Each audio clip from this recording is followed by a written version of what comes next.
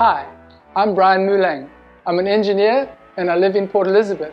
A couple of years ago, I was thinking, how do we extinguish informal settlement fires? Let me introduce you to Fire Killa extinguishers. The product is mixed in the following way. Get 2.5 liters of water into the bottle, citric acid, peel off the lid, pour in and stir until fully dissolved. Take the foaming agent, unscrew, pour the contents in, gently stir.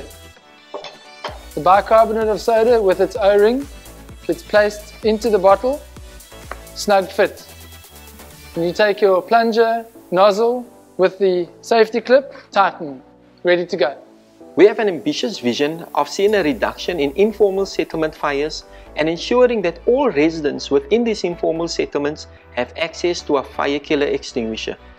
Fire Killa extinguishers has been classed as a Class A and a Class K fire extinguisher by Fire Lab, an independent laboratory of the CSIR.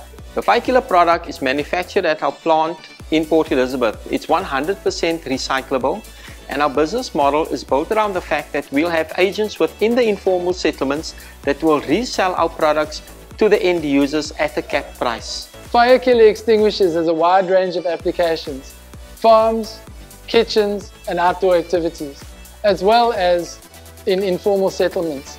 I believe that Fire Killa extinguishers can prevent fires. The SAB Foundation Fund will help us to procure the tooling that we require in order to manufacture some of our components, as well as to automate our processes in order for us to upscale our production in the event of any large orders coming through. We all know that fires in townships have a massive impact on livelihoods and on lives. I believe that Fire Killa extinguishers can have a massive impact on saving lives.